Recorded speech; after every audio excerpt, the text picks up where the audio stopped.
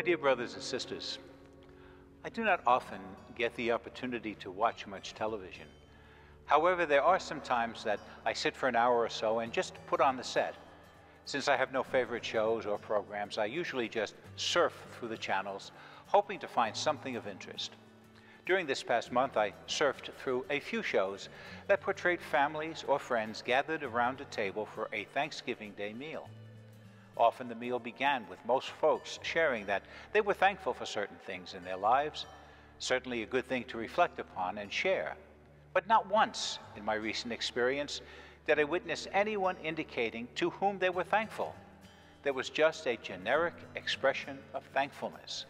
There was no indication of prayer, no mention of God, just a simple statement of being thankful.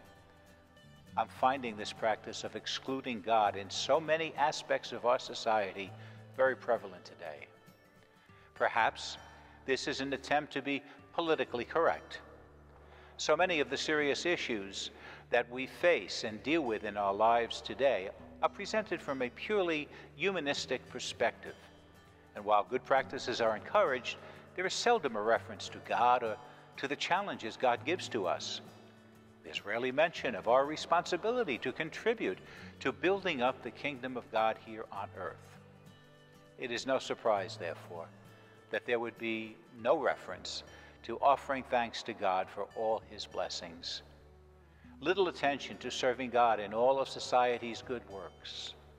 Do we not see this in our reluctance to include God in Christmas greetings? Think of Happy Holidays versus Merry Christmas. Or for that matter, in many other holidays that should at least have some religious significance.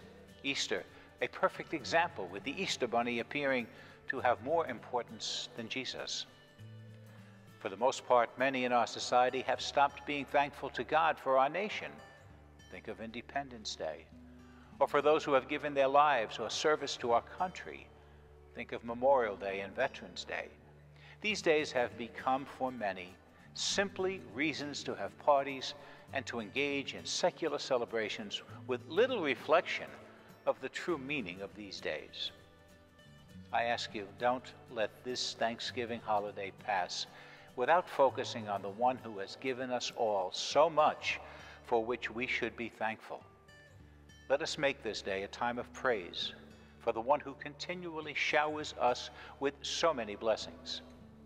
When we give thanks, let us not forget to specifically thank God for all His goodness.